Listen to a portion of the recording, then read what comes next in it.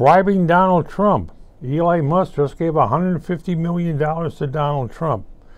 Why? Because if Donald Trump becomes president of the United States, Elon Musk's trouble with the U.S. Justice Department goes away. They're looking into the operation of Tulsa and exactly what they're trying to do.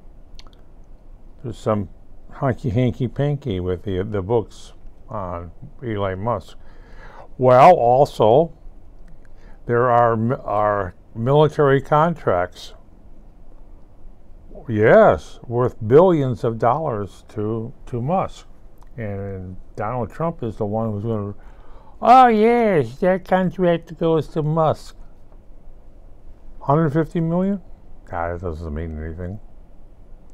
But those billions of dollars of contracts do.